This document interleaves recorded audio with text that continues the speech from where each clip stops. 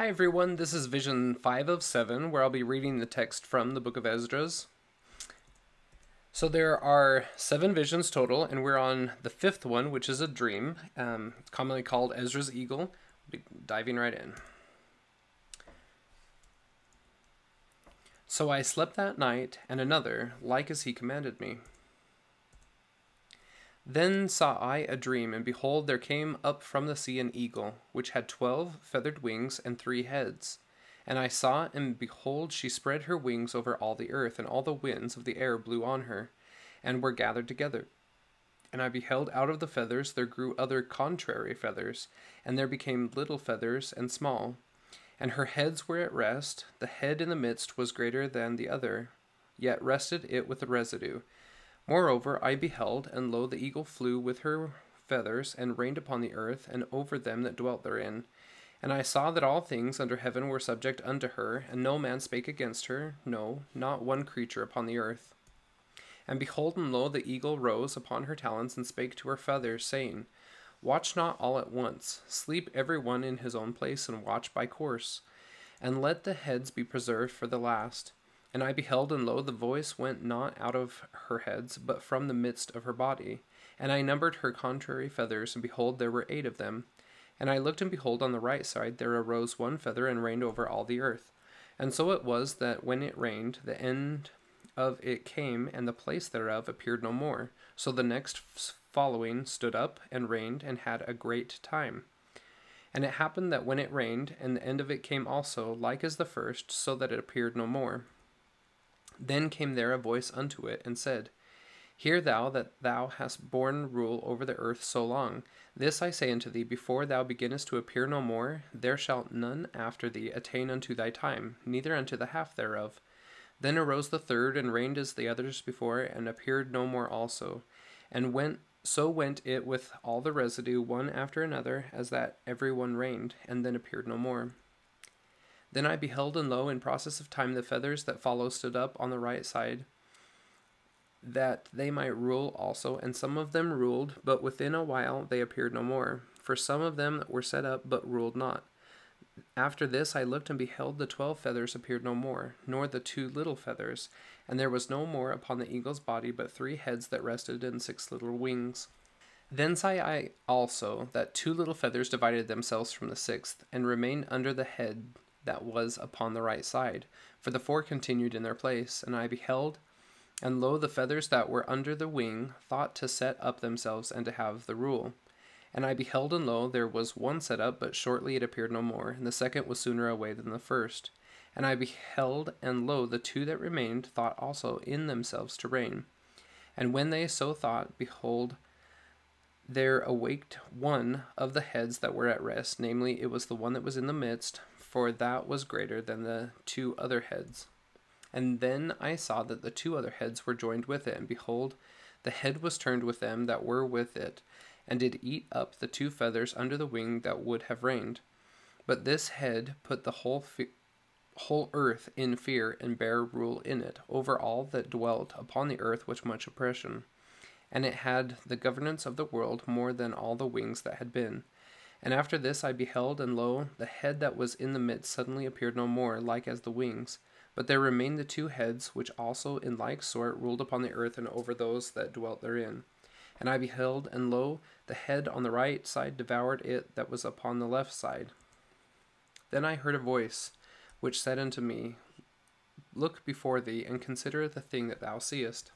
And I beheld, and lo, as it were, a roaring lion chased out of the wood, and I saw that he sent out a man's voice unto the eagle, and said, Hear thou, I will talk with thee, and the highest shall say unto thee, Art thou not it that remainest of the 4 beasts whom I made to reign in my world, that the end of their times might come through them?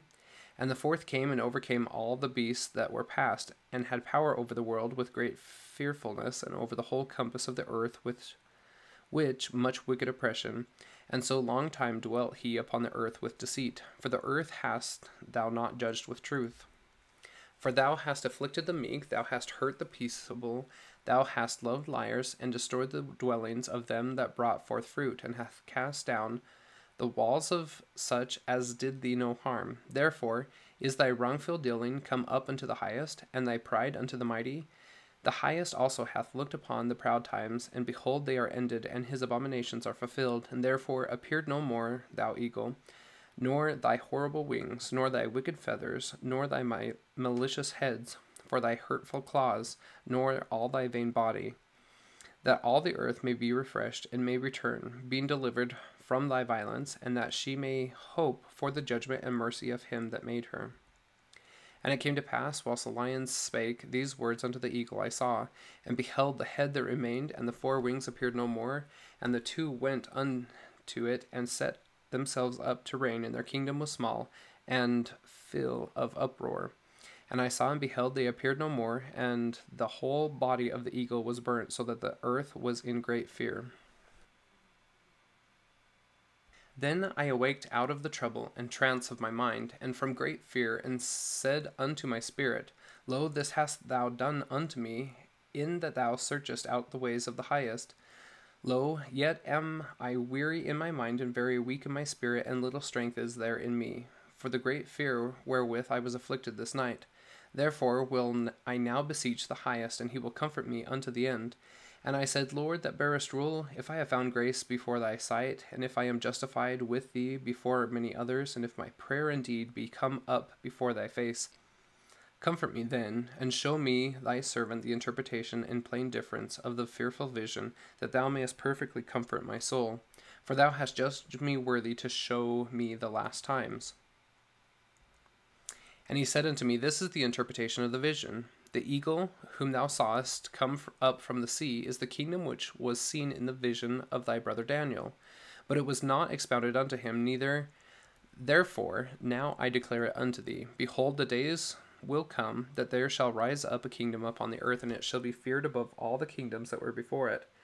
In the same shall 12 kings reign, one after another, whereof the second shall begin to reign, and shall have more time than any of the 12.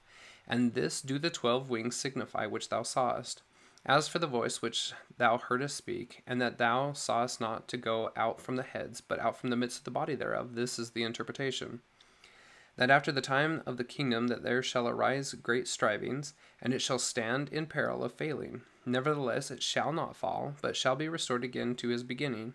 And whereas thou sawest the 8 small under feathers sticking to her wings, this is the interpretation.